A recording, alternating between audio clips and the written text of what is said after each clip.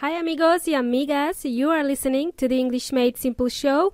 This is episode number 102, número 102.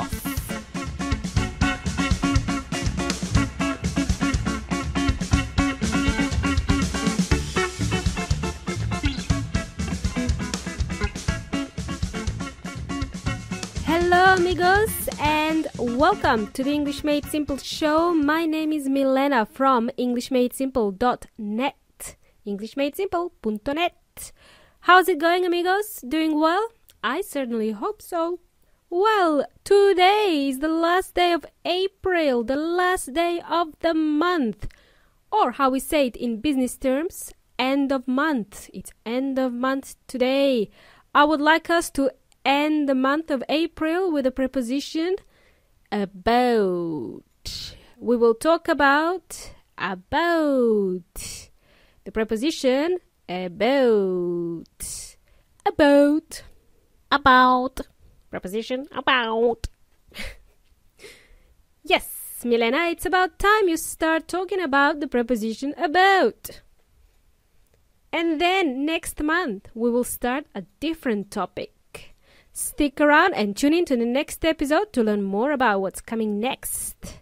Remember, guys, you can listen to the English Made Simple show on the English Made Simple website.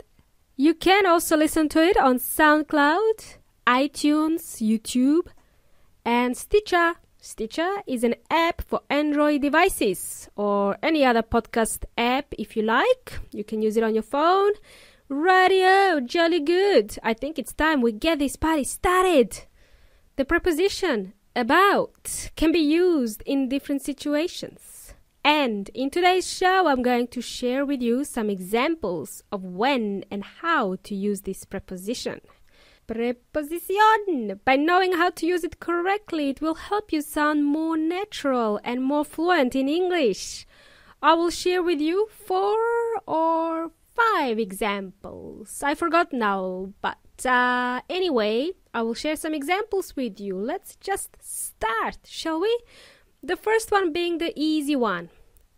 Firstly, let's define the preposition about. According to you know who, weón inteligente, about is a preposition and it means on the subject of, concerning or regarding something. Okay, let's explain with an example. Por ejemplo, I'm into Japanese movies at the moment. So the other day I saw a movie about samurai. The movie was on the subject of samurai, a samurai warrior. Another example, I saw a documentary about Alexander the Great. And it wasn't that great. And also I saw a documentary about Genghis Khan. I'm interested in these historical figures. Fascinating stuff.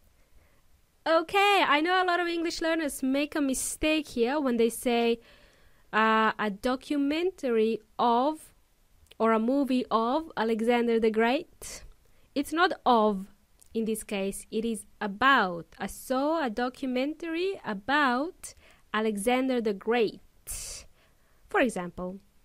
So we wouldn't use the preposition of in this case because it would imply that the documentary is made of Alexander the Great, physically and literally made of this person.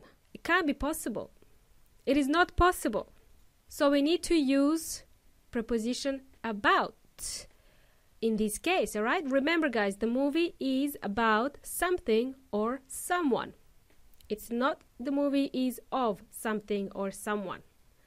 Okie dokie, hokey pokey. Let's continue. The next example. What are some other ways we could use the preposition about? Great question. So instead of using the word approximately, you can use the word about. For example, let's imagine you're going shopping, okay? Shopping for some clothes.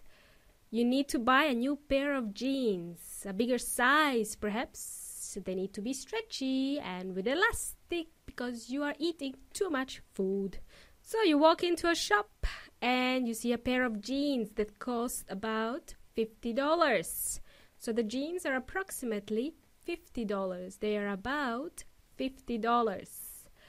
Cool, easy peasy lemon squeezy. I hope some of you had an aha moment. Like, oh my God, I didn't know that. Thanks, Milena. Wow, cool. Well, now you do. Now you know it. The next example we are going to use is also going to be an eye-opener for you. It's going to be something new. Instead of saying almost, or in Spanish, casi, we can say about. We can use the word about. I tend to use the word about in this way regularly. I guess often. For example, my friend Anna, whom I haven't seen in a while, let's say I bump into her in the street and I go, "Hey Anna, I was just about to call you to see how you are doing. We should catch up." For those of you who are joining us for the very first time, amigos, welcome. First of all, I just want to let you know that we have already covered the expression to bump into someone in the episode 99, if my memory serves me right. You can learn about this expression in the episode number 99. You should go back and check it out. Let's continue. Another example. I'll give you another example. Let's imagine you're at the cinema with your friends. Your friends are quite talkative. They like to talk. They started chatting away, talking gibberish. And you say, "Shh, quiet. The movie is about to start, guys. Shh." That's a polite way of saying, "Shut up. Just shut up. Cállate. The movie is about to start." The movie almost started. That's what it means. Right. A bit of a random example, that one. Let me use the example, another example, the phrase I use a lot. Yep, that's it. I was just about to sneeze. Estuve a punto de estornudar. I was just about to sneeze. Good. Furthermore, we can use the preposition about to indicate or express movement within an area. Sometimes we can use about instead of the word around, alrededor in Spanish. For example, normally at children's parties, kids, children, they can't keep still. They can't be quiet. They normally like to, jump about. They cannot stand still. They need to move around. They like to jump about. They are moving everywhere from one spot to another. Right. And lastly, we can use about instead of the phrase because of. Because of. For example, I am excited about my long weekend. Another example I can give you. My neighbors are often loud, normally on the weekends, and every time this happens, I complain to my husband about the noise. Me quejo por el ruido. I complain to my husband because of the noise. I tend to complain to my husband because of this noise. Another example, if I'm out and about shopping, just out somewhere shopping, and I receive a bad customer service, I would complain about the customer service. I would complain about it. Me quejaría por la mala atención al cliente. Cool. Well, I tried to put these examples in a different context for you, so it's easier to remember. I gave you different examples. But here are a few examples of using the preposition about at the end of a question. Yes, this word often ends up at the end of a question. Now we are entering the advanced level of English here, guys. And now you can learn how to use about when asking questions and improve your fluency. I'll give you some examples. Some common questions you will hear. Number 1. Who are you thinking about? What are you talking about? What are you complaining about? What did you dream about? What is the movie about? What is the book about? what is today's episode about? Today's episode is about. Cool bananas, I think we had enough for today. We are about to end today's show.